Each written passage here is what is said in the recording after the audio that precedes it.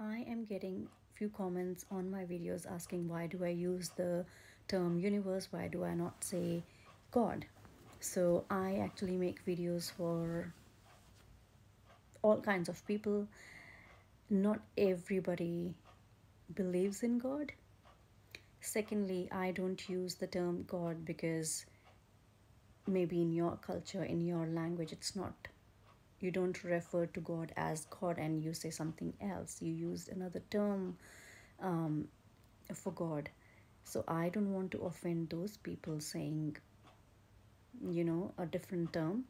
And then there might be people who will think that I am um, forcing my religion onto other people when I say God. So I don't want to upset anyone, and there's no harm in asking for help from universe, because universe is energy and we are all energy as well.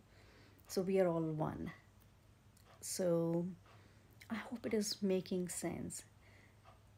I feel comfortable using the term universe because universe has no religion, right? And doesn't matter what religion you belong to, what religion you believe in, law of attraction will always work for you, right? So